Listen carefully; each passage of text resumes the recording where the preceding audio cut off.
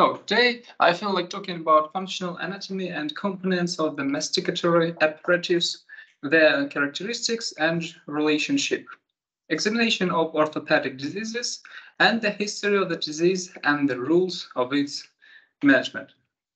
So first of all, we need to talk about the theories of maxillofacial growth. First of them is the genetic theory. It states that all growth is controlled by the programmed influence of genes. Uh, the next theory is the remodeling theory.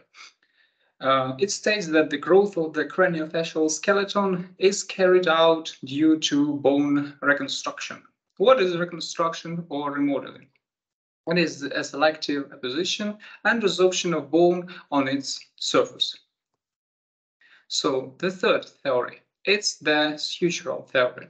It claims that the sutures primarily determine the growth of the bones of the craniofacial skeleton.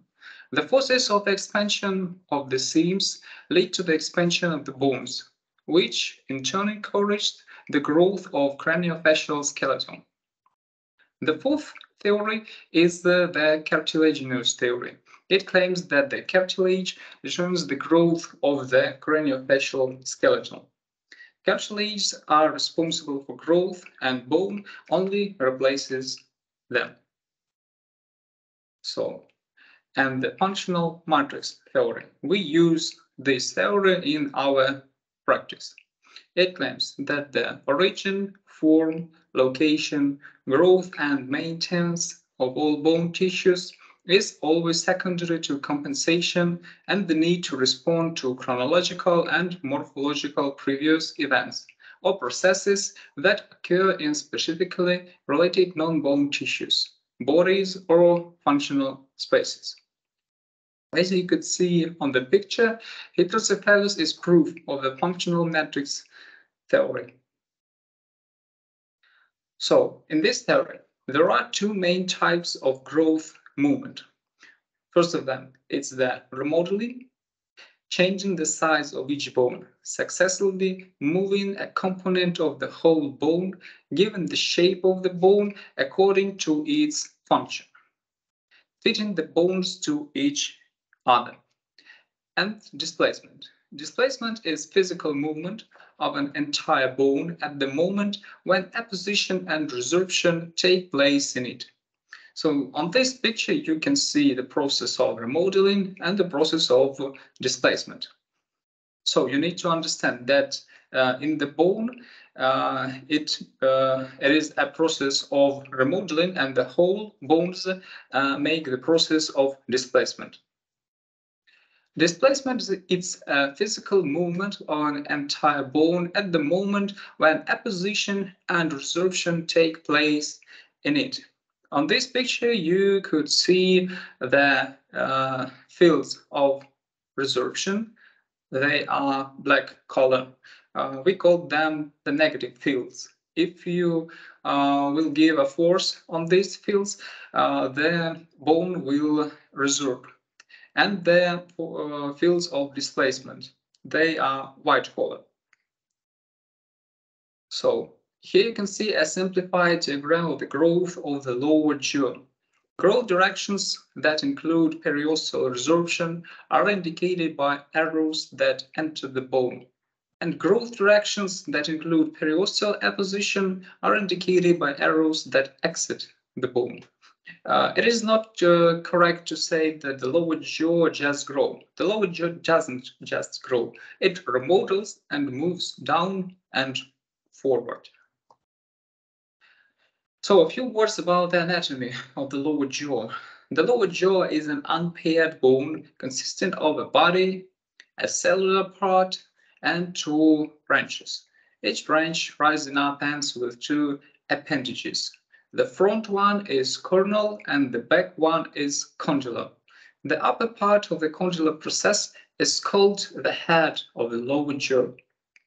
The mandibular notch is located between the processes. The body of the lower jaw in its shape resembles a tubular bone. Inside it lies the mandibular canal, which contains a vascular nerve bundle. The mandibular canal opens on the inner surface of the jaw into the mandibular opening, or foramen mandibular, and on the outside near the chin opening. It's foramen mandibular. The body of the lower jaw passes into the alveolar process, having two bony ridges on the sides, one of which runs along the outer surface and is called the external oblique line, and the other is located at this level, only on the inner side, called the maxillohyoid line. The maxillohyoid line is the place of the attachment of the maxillohyoid muscle. External and internal oblique lines serve to strengthen the lower molars and protect them from loosening during transverse chewing movements. The external and internal oblique lines are the limit of atrophy of the alveolar process in the case of tooth loss. Near the corner of the lower jaw on the outer and inner surface, there are sharply expressed reflexes that serve for the attachment of the masticatory muscles. The masticatory tuberosity or tuberositas masticarica for the attachment of the masticatory muscle, and the pterygoid tuberosity. Tuberositas pterygoida for the attachment of the internal pterygoid muscle. So a few words about nasomaxillary complex. Horizontal lengthening of the bony arch of the upper jaw occurs due to remodeling of the maxillary tuberosity. So here you can see the process on this picture of the remodeling of this complex. Remodeling the nasomaxillary complex in the frontal plane. During remodeling, bone resorption occurs in negative field areas. They marked with a minus sign, while bone apposition occurs in positive fields areas. They marked with a plus sign. So here you can see the processes of the remodeling. So the nasomaxillary complex grows from up to down. Anatomy of the upper jaw. The upper jaw is a paired bone, each half of which consists of a body and four processes: frontal, maxillary, alveolar, and palatine. Frontal and maxillary processes connect the body of the jaw with the same named bones of the facial skull. The alveolar processes of both halves of the upper jaw form the maxillary arch. The palatine processes of both halves of the upper jaw, being connected by a sagittal seam, participate in the formation of the hard palate. Atrophy on the upper jaw, in contrast to the lower, is limited to the alveolar process, rarely moving to the body of the jaw. Contraforces of the upper jaw. There are four contraforces. Maxillary transverse upper, it's yellow color. The maxillary transversal lower, it's orange color. The middle contraforce of the upper jaw is marked with red color, and the lateral maxilla with blue color. On this picture, you can see also the contraforces of the lower jaw. They are the upper contraforce, it's marked with brown, and the lower contraforce, it's marked with green color. In areas where the tension from the chewing pressure is high, the bone thickens, forming contraforces. All chewing pressure, which is received by the dental arch, is transmitted by contraforces. Muscles. Masseter muscle, or musculus masseter. The superficial part of the muscle starts from the outer surface of the zygomatic bone and the front 2/3 of the zygomatic arch. The deep part begins from the back third of the lower edge and the entire inner surface of the zygomatic arch. The muscle is attached to the masticatory tubercle of the branch of the lower jaw.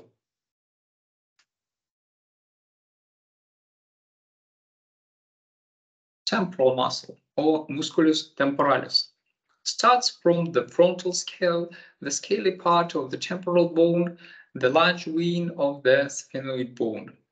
Bundles of fibers of the temporal muscle converge into one powerful cord, which turns into a tendon, which, passing under the zygomatic arch, is attached to the coronal process of the lower jaw. Medial pterygoid muscle, or musculus pterygoidus medialis. It starts from the pterygoid fossa and the medial plate of the pterygoid process of the sphenoid bone. On the picture, you can see it. It is marked with the green color. It is attached to the pterygoidal tubercle of the angle on the lower jaw. Lateral pterygoid muscle, or musculus pterygoidus lateralis. The upper head starts from the subtemporal head and the subtemporal crest of the large vein of the pterygoid bone. The muscle bundles of both heads converge and are attached to the front surface of the neck of the lower jaw, the joint capsule, and the joint disc of the temporomandibular joint. Maxillohyoid muscle, or musculus mylohyoidus. The bundles starts from the maxillohyoid line, go inward and backward, and form a seam along the medial line with the bundles of the opposite side.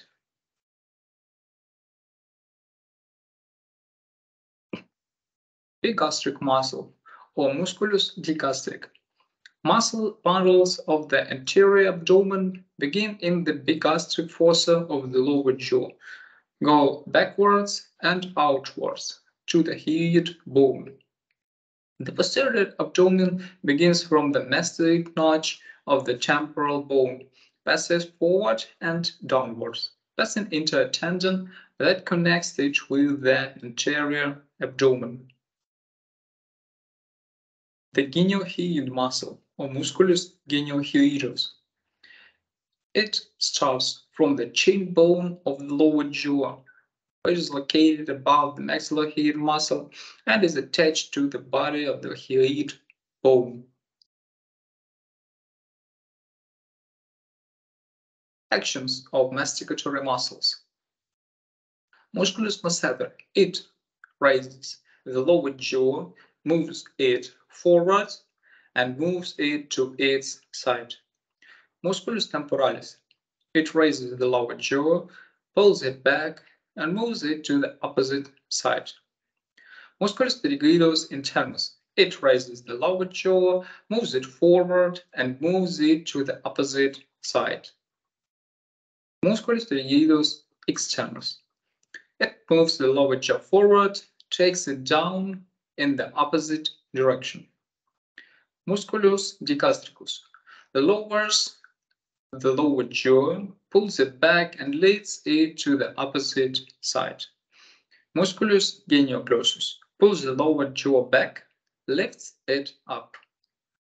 And the latest, musculus geniohyoidus, it lowers the lower jaw and moves it back.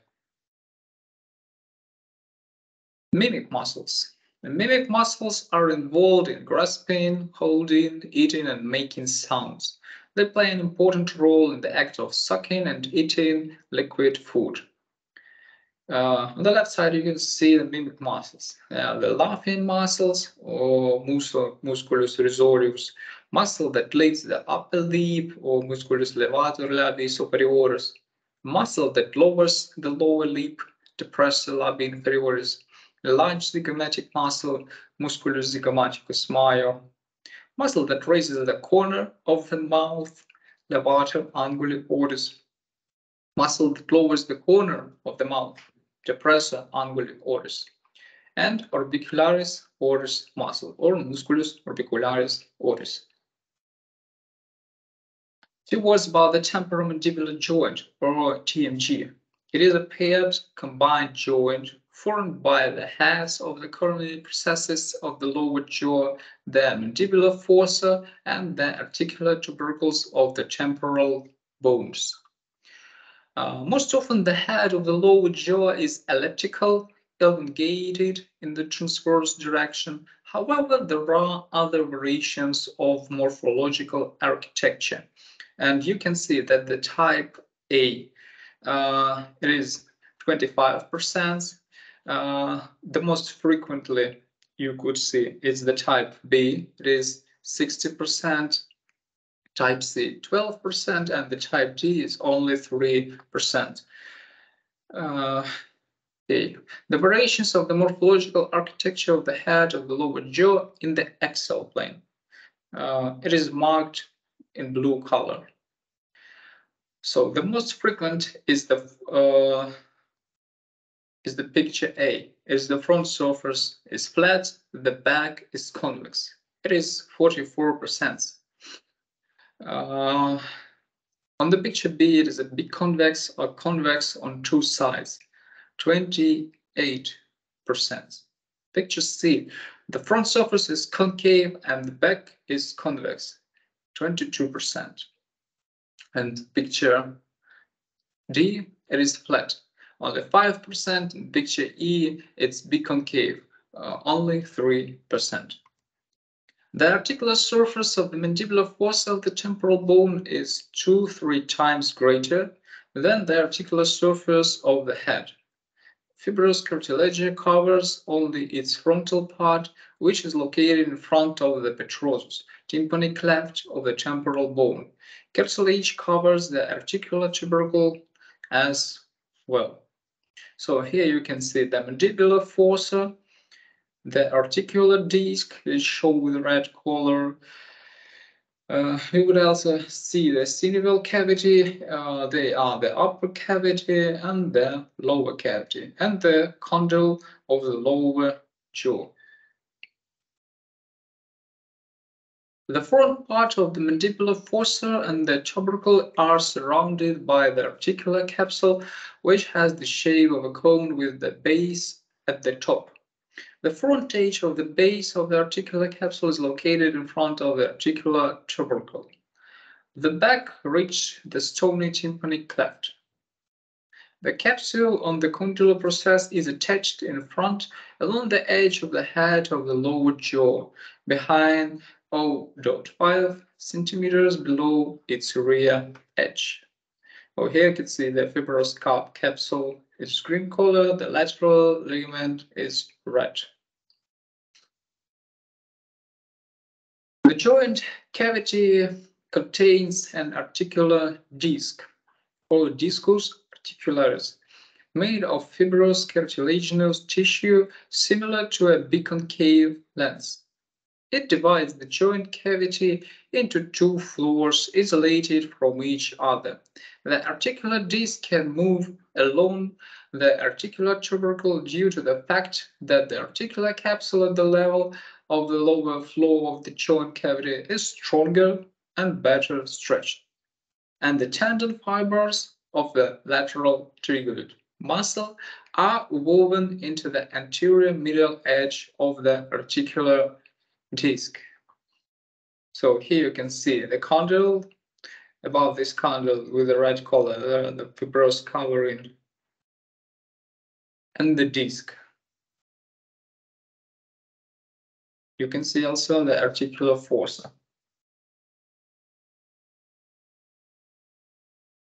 The sphenomandibular ligament or ligamentum sphenomandibulara stretch with the thin fibrous cord from the spine of the sphenoid bone to the tongue of the lower jaw, delays its lateral and vertical movements.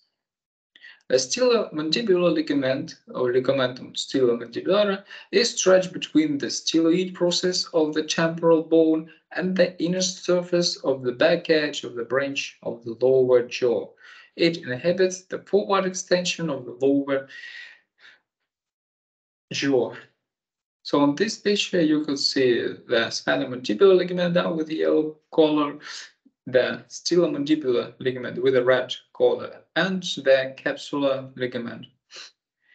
Ligament apparatus of TMG consists of wedge mandibular ligament, ligamentum scalomandibular of stylus mandibular ligament or ligamentum stylomandibular, and lateral ligament. Movements of the lower jaw in TMG. They are the rotation, you could see it on the picture A, while opening and closing. On the picture B, it is the body movement, or it can be a protrusion or protrusion of the jaw.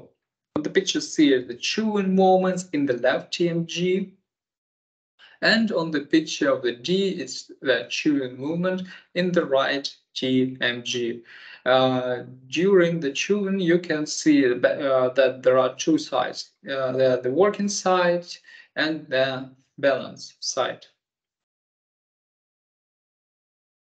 And due to these chewing movements, you can also see the Bennett angle.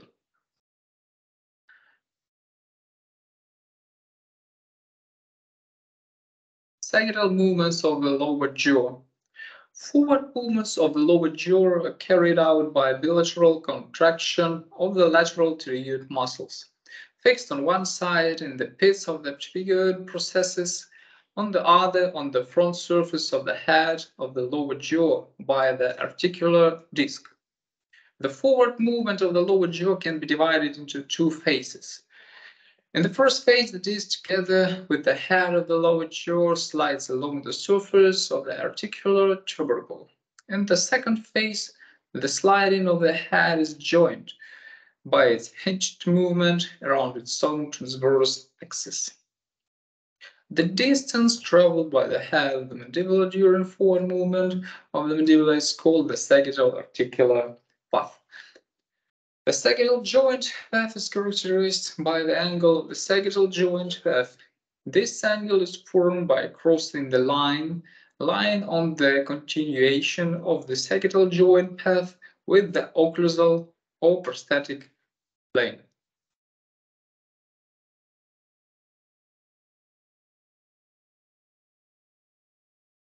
The transverse movement of the lower jaw. Lateral movements of the lower jaw occur as a result of contraction of the pterygoid muscle on one side. During the movement of the jaw to the left, the right lateral pterygoid muscle contracts. In this case, the head on one side rotates around its axis, which goes almost vertically down through the branch of the lower jaw. At the same time, the head from the other side, together with the discs, slides along the surface of the articular tubercle.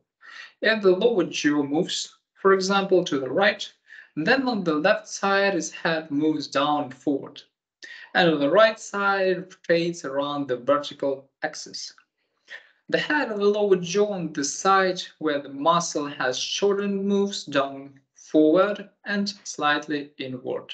At the same time, cross the path at an angle to the sagittal line of the articular path. This angle was first described by Bennett, and it is equal to 17 degrees. Chewing mechanism. The chewing mechanism is a set of mechanical processes that lead to grinding and grinding of food in the oral cavity. The act of chewing consists of biting off, grinding, and crushing food. Mechanical processing of food in the oral cavity is carried out with the help of teeth, which together with the lower jaw perform a complex cycle of movements. Dr. Gysi presented the cyclical movements of the lower jaw in the form of a diagram, which you could see below. So on the picture A is the position of the central occlusion. On the picture B is the lower jaw is lowered and moved to the side. On the picture C you can see the lateral occlusion, and on the picture D is the position of the central occlusion. The initial movement and the initial moment of movement is the position of the central ridge jaw. Then 4 phases follow, one after the other continuously. In the first phase, the jaw drops and moves forward. In the second phase, the jaw shifts to the side. In the third phase, the teeth are closed on the working inside with the same tubercles and on the opposite side with the different tubercles. In the fourth phase, the teeth return to the position of the central ridge of the jaws, and the chewing cycle is repeated again. After chewing, the jaw returns to its position, physiologically rest. The act of swallowing. The oral cavity is closed by the circular muscle of the mouth. The jaws are compressed by the masticatory muscles, and the lower jaw becomes a fixed point in relation to the hyoid bone. The muscles of the floor of the mouth begin to work, including the muscles that lower the lower jaw, which tighten the hyoid bone and thus the back of the tongue. The root of the tongue, as a result of the contraction of stylolingual, palatingual, and to some extent the stylohyoid muscle, is also pressed against the hard palate, and the food lump enters the pharynx. The back movement of the lump is prevented by the palatal brackets, which are attracted to each other. Getting food into the nasal cavity is prevented by the fact that, as a result of the lifting and tension of the soft palate, the connection with the nasal part of the pharynx is closed. At the same time, the upper one is shortened. The muscle is a constrictor of the pharynx. The passavant ridge, in this case, joins the raised soft palate and closes the nasopharyngeal space.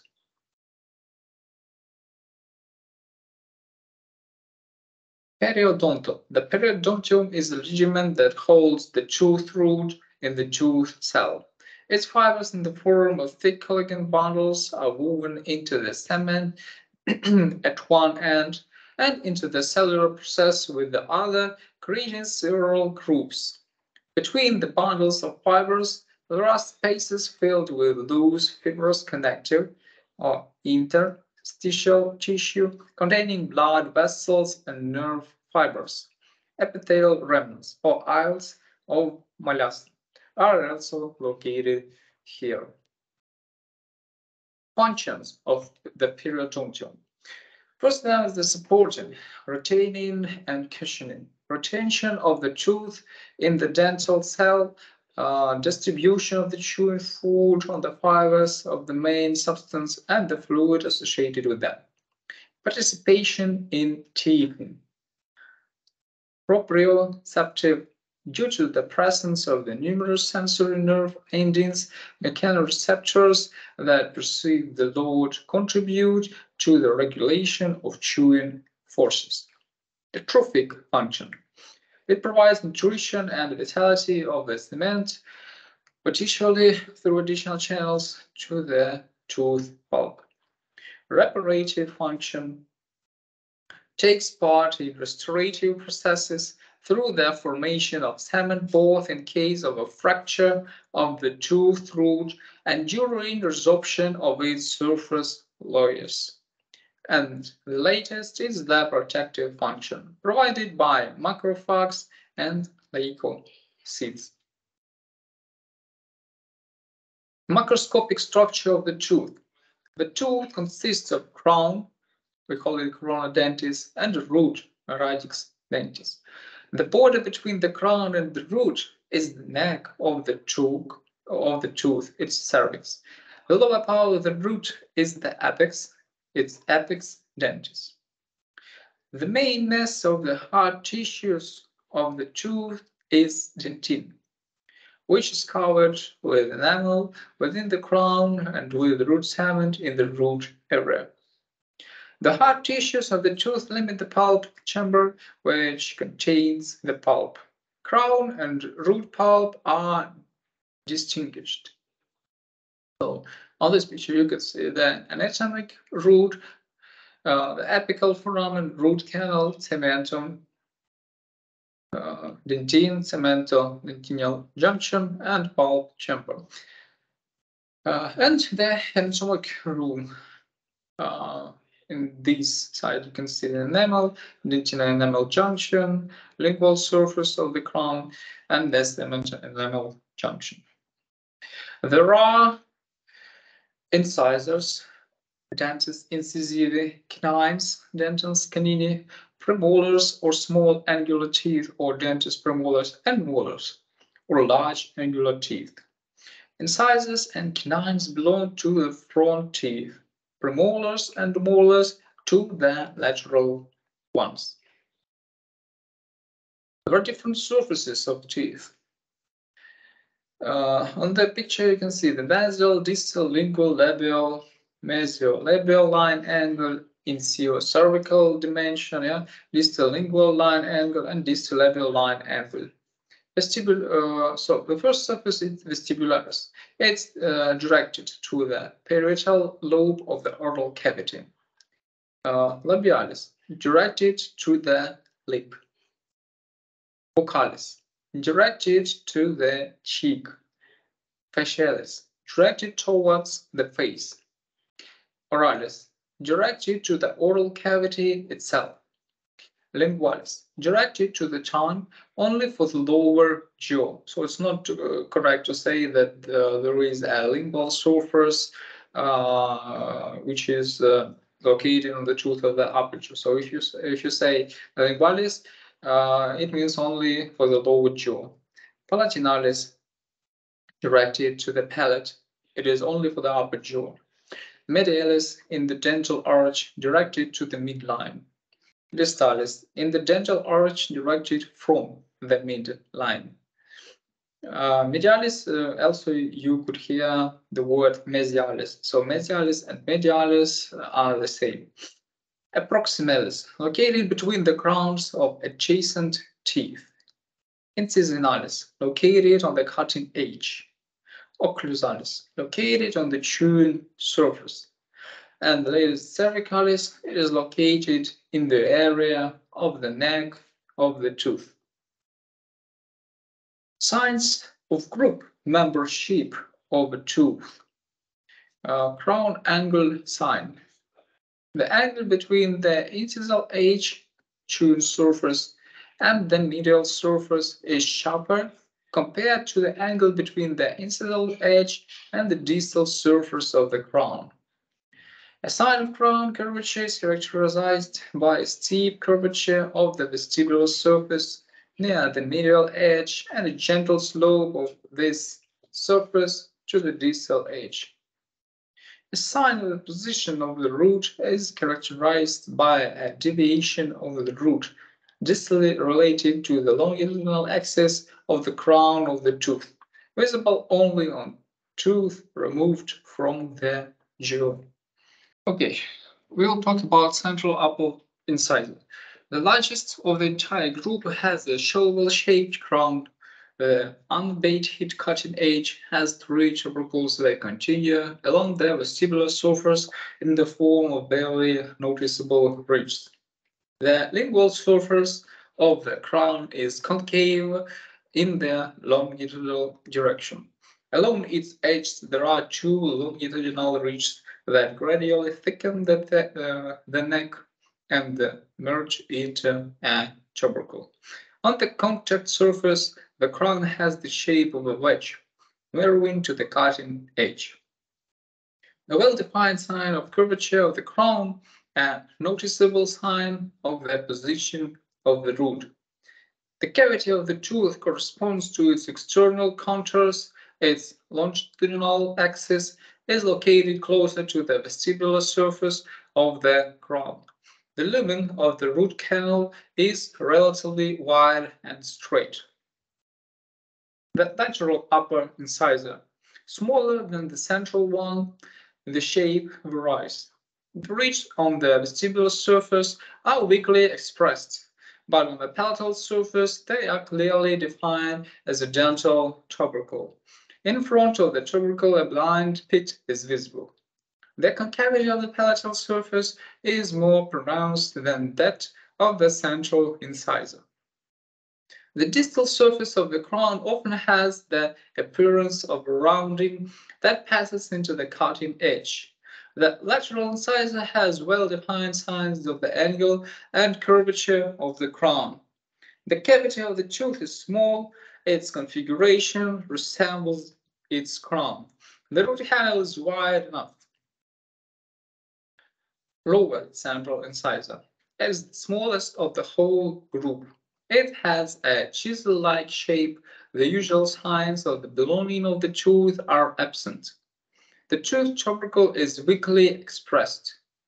The lingual surface has a slightly concave relief. The cavity of the tooth in the frontal plane has the form of a triangular gap. Lateral lower incisor. It differs little from the central one, but it is larger. The distal edge is longer. Signs of the teeth are better traced than in the central incisor. The cavity is the same, and the channel sometimes bifurcates in its middle part.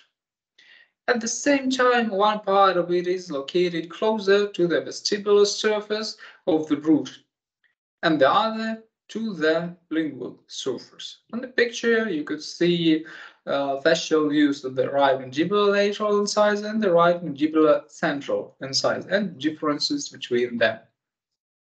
The upper canine. It has a spear-shaped crown. There is a thickening of it in the form of one well-defined ridge on the vestibular surface. Both contact surfaces gradually converge to the cutting edge. The cutting edge consists of two slopes that converge at an angle and form a gaping tubercle located closer to the mesial surface. The mesial surface is higher than the distal one, and the mesial slope of the upper tubercle is shorter than the distal slope. On the lingual surface, there are two recesses between three ridges ranging from the dental tubercle. The cavity of the tooth begins with a cone-shaped protrusion that extends from the center of the crown to the neck, and then gradually passes into the root canal, which narrows. Canines have the longest root.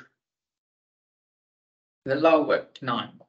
Smaller than the upper, it resembles the upper lateral incisor in shape, although its cutting edge and vestibular surface are similar to those of the upper canine.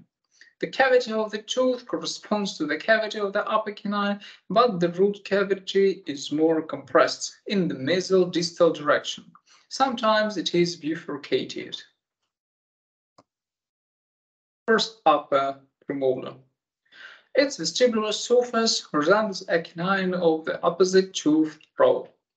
It has the opposite sign of crown curvature. The slope of the vestibular surface in the mesial direction is more gentle than in the distal direction. The lingual surface is more convex and has a smaller size. The chewing surface is oval, divided by a transverse furrow or fissure into buccal and palatal tubercles. The palatine tubercle is smaller than the buccal tubercle. The root is more often bifurcated. The sign of the angle of the crown is pronounced. So here you can see the buccal ridge, crest of curvature, distal contact, and mesial contact of first upper premolar. Second upper premolar. It has a smaller crown, oval in diameter. The root is usually single, cone-shaped. Signs of the surface of the tooth are well expressed. The cavity of the tooth is funnel-shaped, compressed in the mesial distal direction.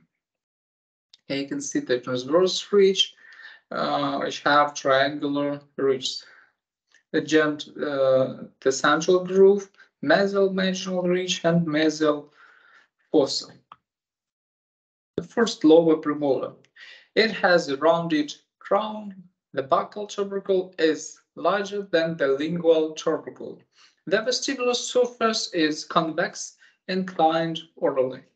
The transverse interdental groove is divided by the interdental ridge into two pits. The roller forms two areas of the chewing surface. pronounced signs of curvature and angle of the crown. The cavity of the tooth is slightly compressed in the mesodistal direction. The root canal is one, it can be bifurcated. Second lower premolar. It has a spherical crown. The predominance of the buccal tubercle is less pronounced than that of the first premolar. Pits on the chewing surface can merge into a horseshoe-shaped groove. Signs of the surface of the tooth are clearly expressed. The root is longer and larger than that of the first premolar. The cavity of the tooth has two protrusions corresponding to their cusps. First upper molar. It has a massive diamond-shaped crown with the largest diagonal form from the buccal mesial to the palatal distal tubercle. Three furrows are shaped. The chewing surface is divided into four tubercles. Sometimes another abnormal tubercle, which is called the tubercle of Carabelli or enamel drop, is formed on the palatal surface of the crown in the area of the palatal medial tubercle. The second upper molar. It resembles the Carabelli tubercle in shape and presence of the first molar, which is slightly smaller in size. Options with three chewing tubercles are possible. The first upper molar is marked on the left and the second upper molar on the right side. First lower molar. It has a cubic shape with 5 masticatory tubercles. 2 of them are vestibular and 2 are lingual, and 1 is distal. The medial tubercles are larger than the others, and the distal tubercle is the smallest. The medial root is longer than the distal one. The cavity of the tooth is wide, its bottom passes into 3 root canals, 2 of which are located in the mesial root and 1 in the distal one. The second lower molar. It has a cubic shape smaller than the first. The chewing surface is cross-shaped with grooves that demarcate 4 chewing tubercles, clearly expressed signs of the surface of the tooth.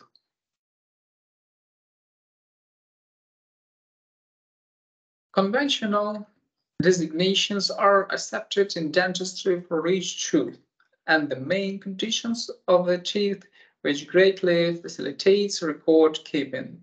The dental rows are divided into 4 quadrants, each of which is assigned a serial number that corresponds to the sequence of the examination from 1 to 4 for a permanent bite and from 5 to 8 for a temporary bite. The designation of each tooth consists of 2 numbers. The first number means the quadrant in which the tooth is located, and the second the conventional number of the tooth. Thus, the upper right central permanent incisor is designated as tooth 1, 1. The lower left second permanent molar is designated as tooth 3, 7. And the lower left second temporary molar is designated as tooth 7, 5. Here you can see the American tooth designation system, or it's called a universal numbering system.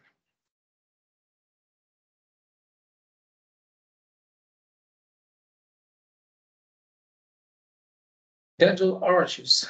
The dental arch. In our dentition, we have 3 arches. First one is the dental arch, the second is the alveolar arch, and the third is the basal arch. The dental arch is a line drawn through the vestibular edges of the occlusal surfaces and the incisal edges of the crowns. Alveolar arch, a line drawn along the ridge of the alveolar processes. It is marked with a number 2. You could see that it's not as wide as the dental arch, and the smallest from them is the basal arch. Basal arch is a line drawn through the tops of the roots. Sagittal occlusal curve, or it's called curves of Speer.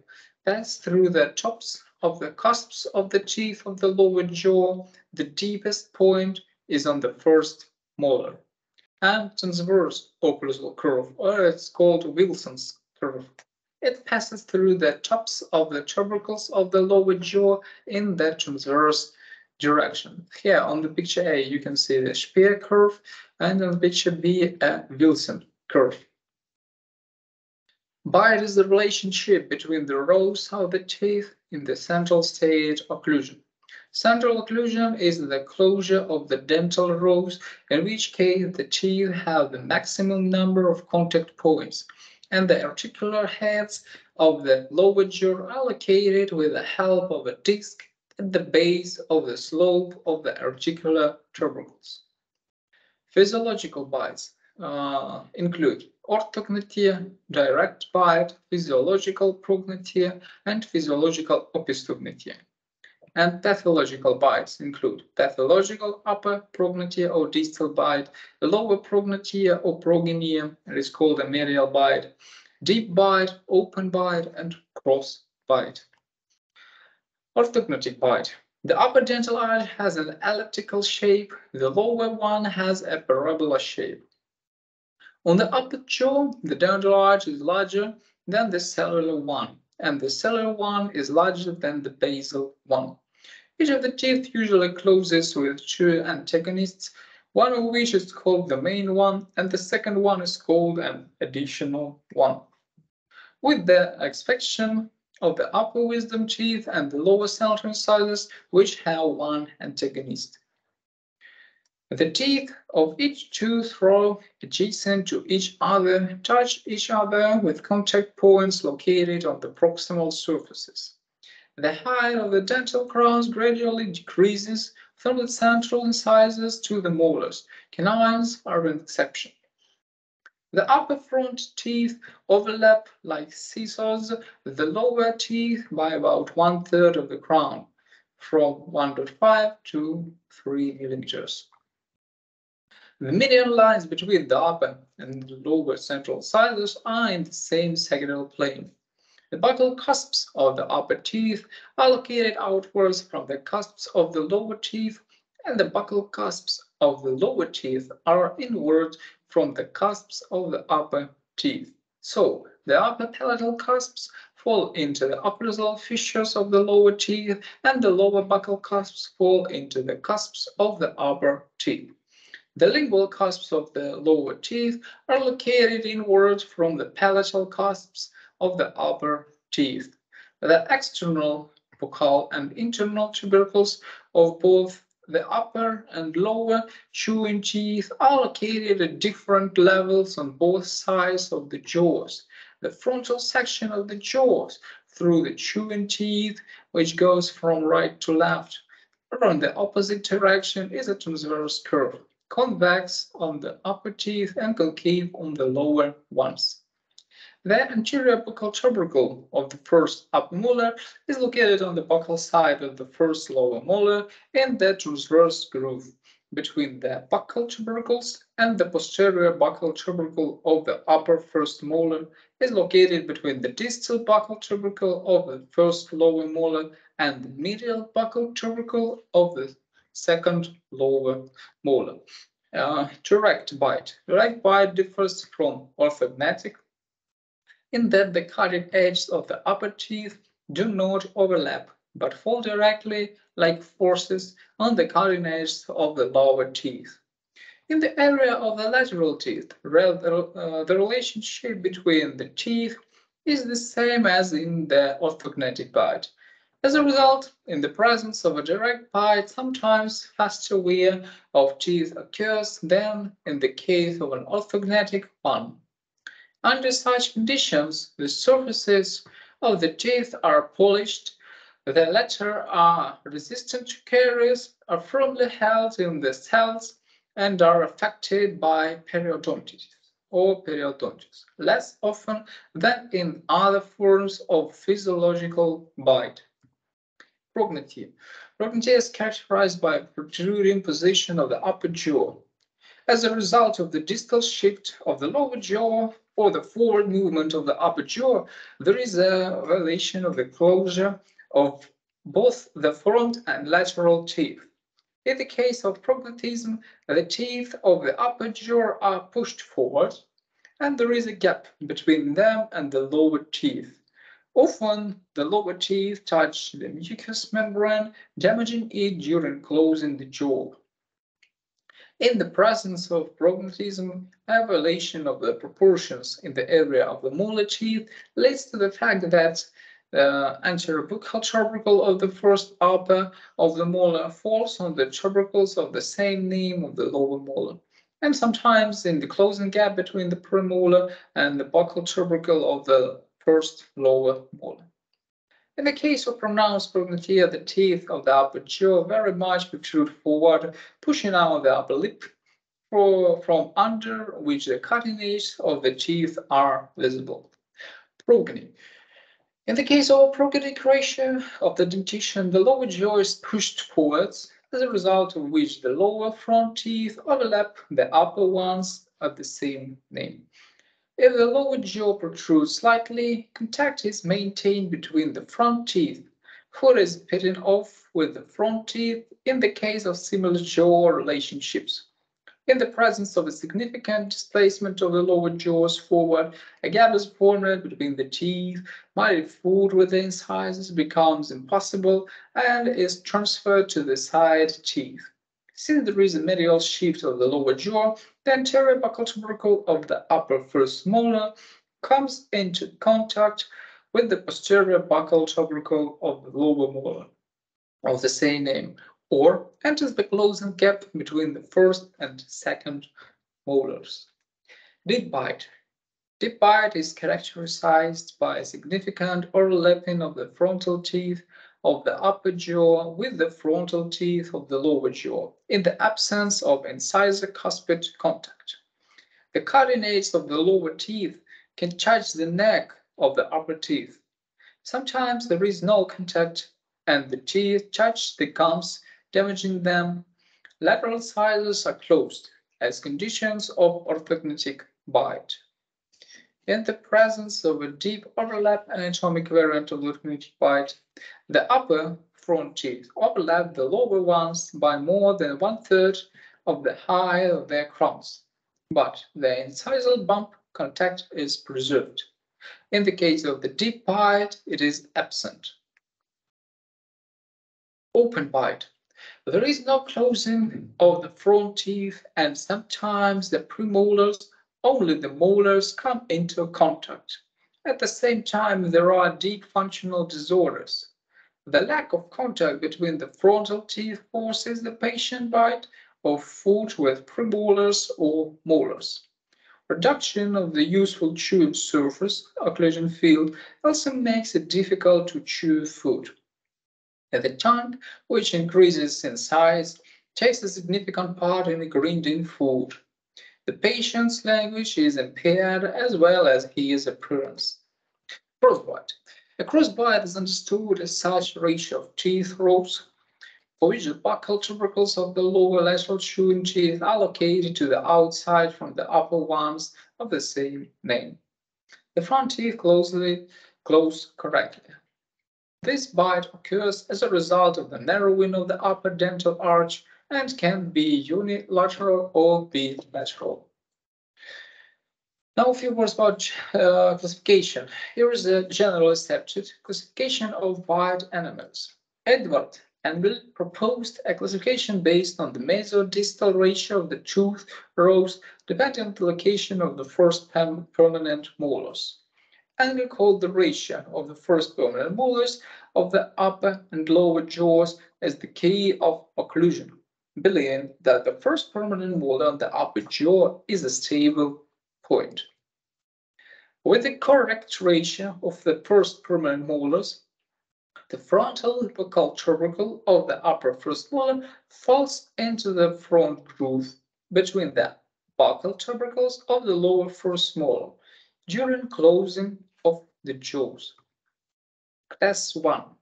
Correct closing of the first permanent molars and the presence of maxillofacial anomalies in the front part of the tooth rows. Class 2. Violation of the closing of the lateral teeth due to the more distal contact of the first permanent molars on the lower jaw. There are two divisions of this class. The class 2 division 1 is the protrusion of the incisors of the upper jaw. Class 2 division 2, we see the protrusion of the incisors of the upper jaw. On this picture, we can see the class 2 division 1 bite. Class 3.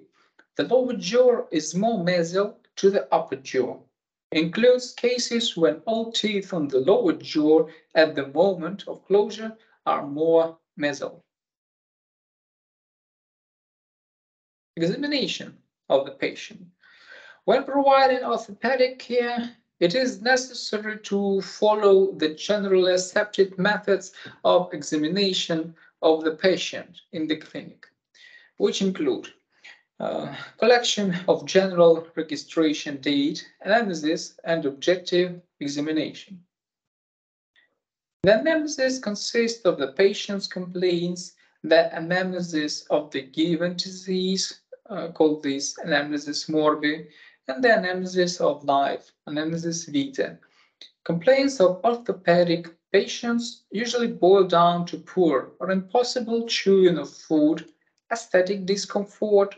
It can be associated with anomalous placement of teeth in the frontal area or changes in the color of the crown part.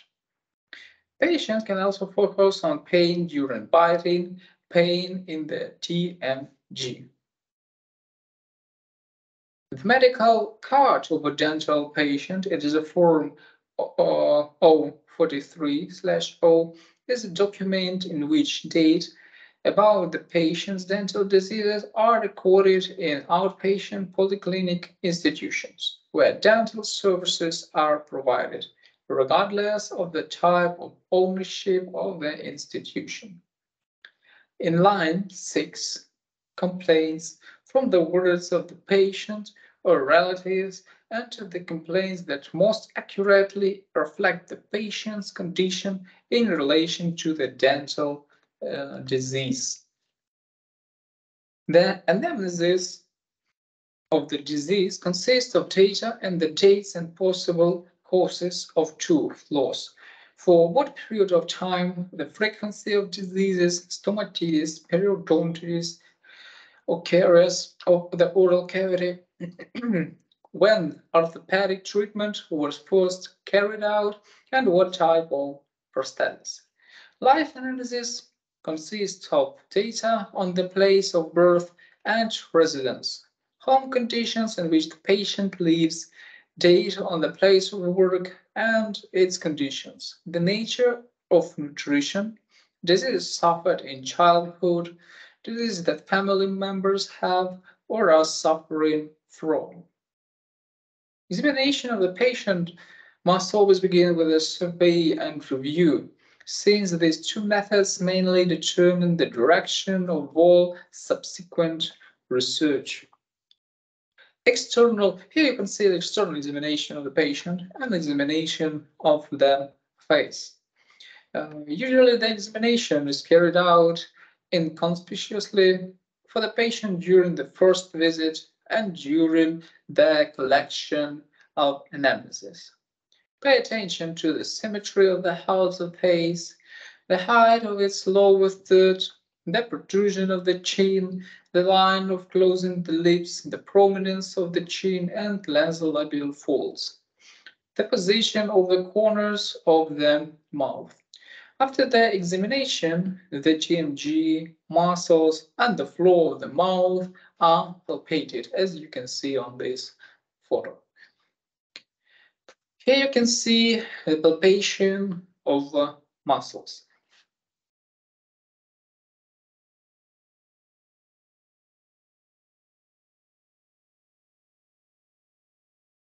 Examination of the oral cavity.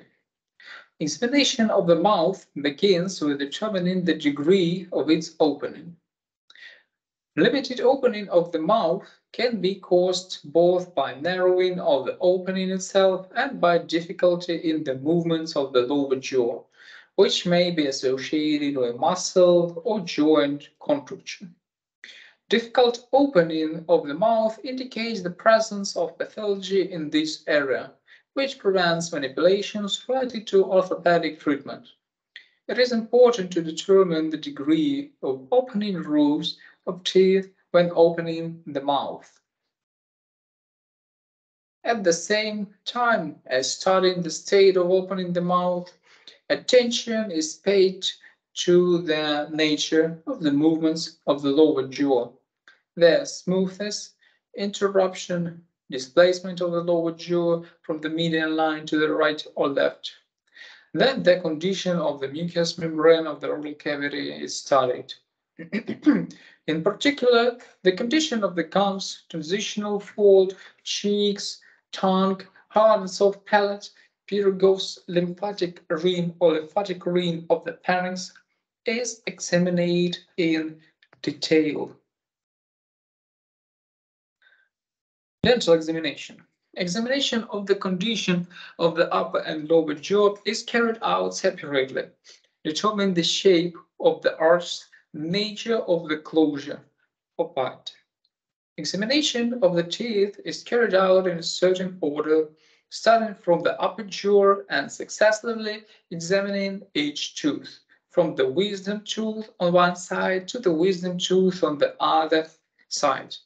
During the examination of each tooth, attention is paid to the following features: the position of the tooth in the dental arch, tooth shape, color state of hard tissues, tooth stability, ratio to extracellular and intracellular parts, and position of the tooth in relation to the occlusal surface of the dentition, and presence of seals and their condition.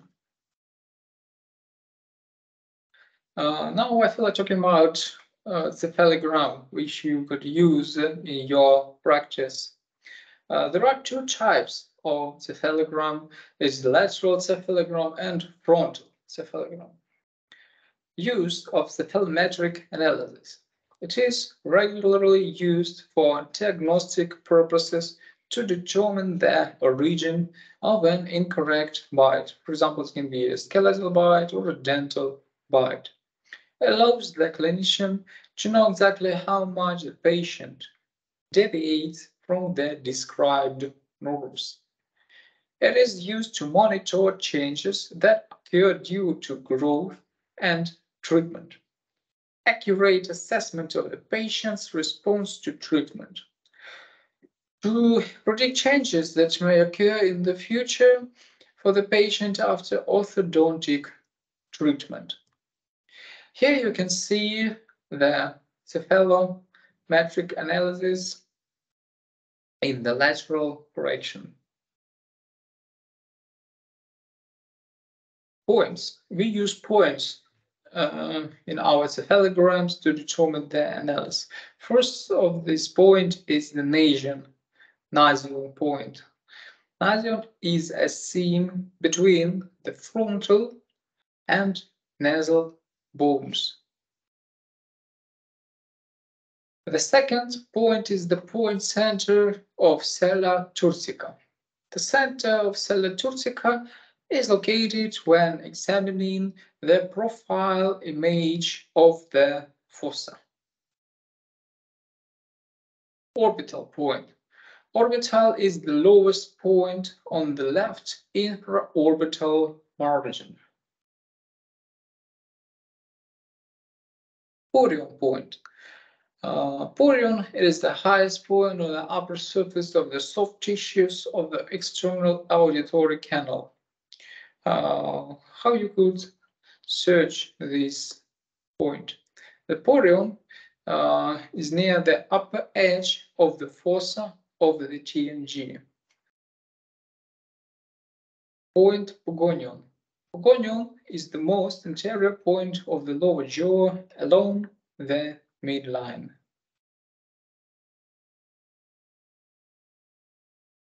Point A. subspinale. Point A is the deepest point on the curved bony contour between the anterior nasal spine or ANS and the prosteum.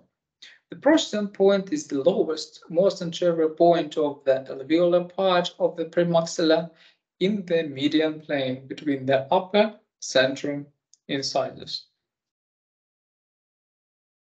Point B, or supramentale.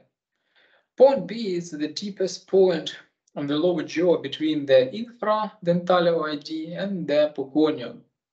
Infradentale is the highest, most anterior point of the alveolar process of the lower jaw, located between the central incisors. Gnatian point. The gnatian point is a point on the chin that is determined by bisecting the angle formed by the facial plane and the mandibular plane. Facial plane, the line from nasion to pogonium. Mandibular plane, the line near the lower border of the lower jaw, is tangent to the angle of the lower jaw and symphysis. Gonial point. The gonial point is a point formed at the intersection of the tangent to the back part of the branch of the lower jaw and its base. So, rules analysis.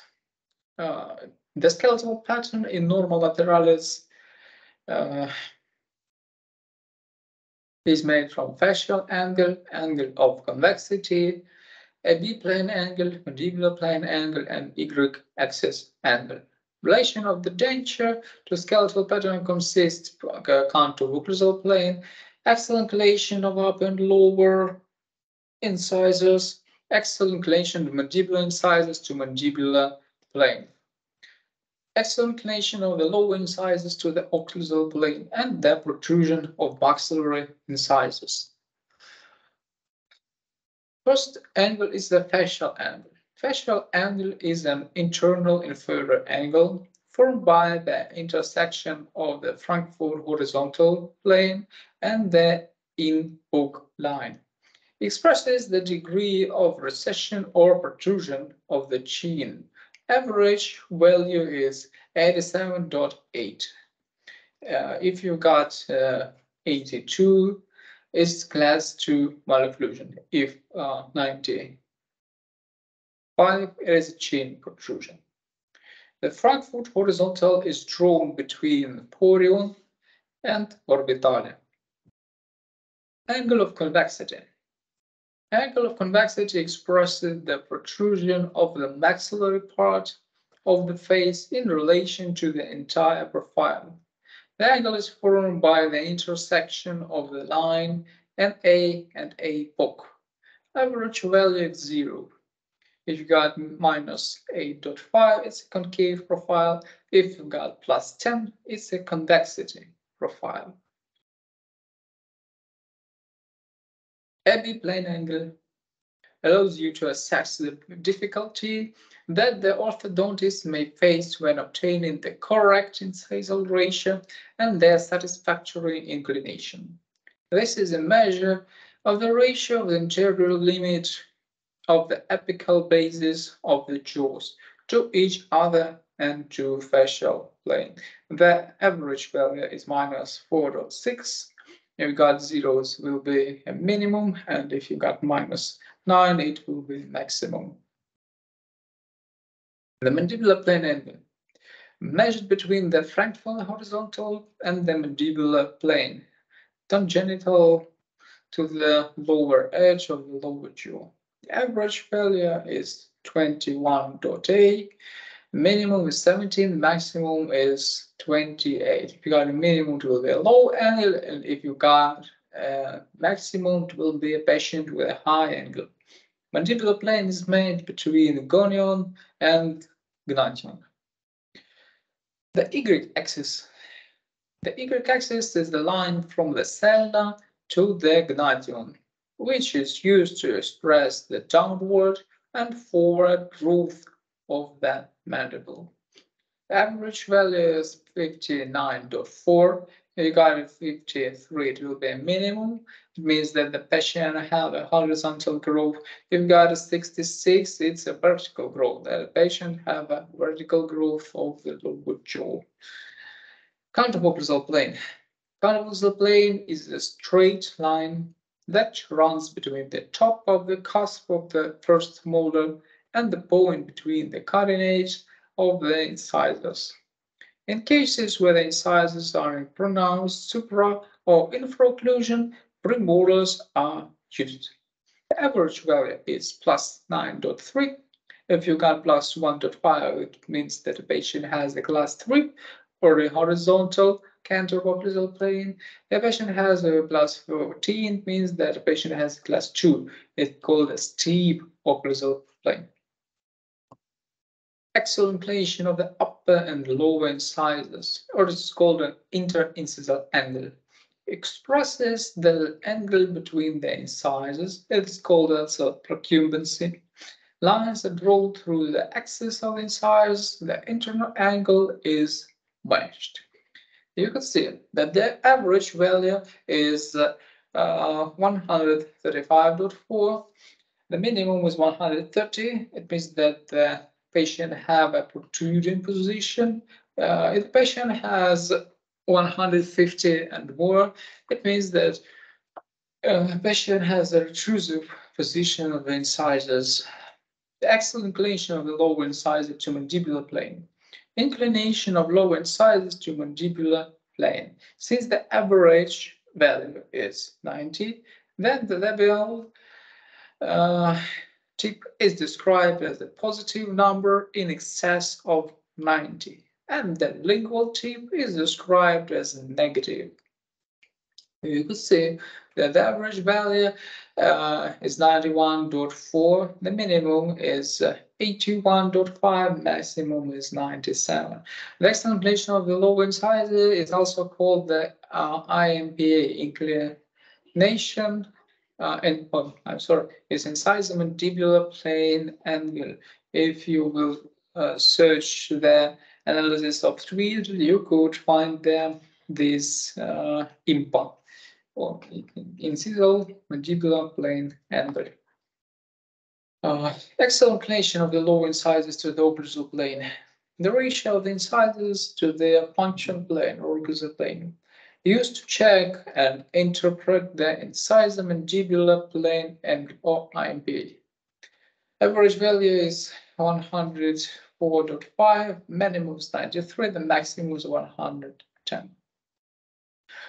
And protrusion. Maxillary incisors is the distance between the cutting edge of the central incisor of the upper jaw to the apogue line. It is measured in millimeters. The average value is plus 2.5 millimeters.